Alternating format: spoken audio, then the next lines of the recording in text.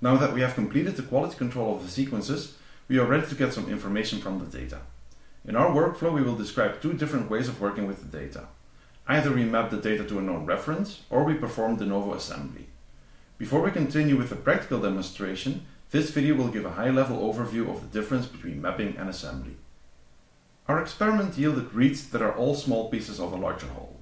The goal is to get those pieces back together so that we can have an indirect look at the larger whole. In case of mapping, we have our reads on the top of the screen now, and we also have a reference to map our reads to. So we just start by taking one of the reads and trying to place it so it aligns with the reference. Next we take another read, align it, and move to the next one until we have aligned all of them. You can see that we were even able to align a sequence with an error, as this was the most likely location to place it. Now that we have all our pieces mapped to the reference, we can create a consensus sequence. As you may have noticed, however, there are some reads in our collection that do not map to the reference.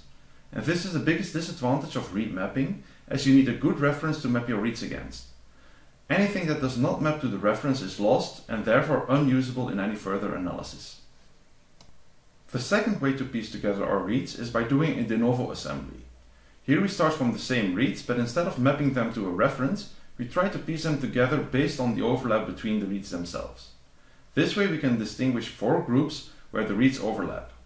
Combining them leads to the 4 contexts.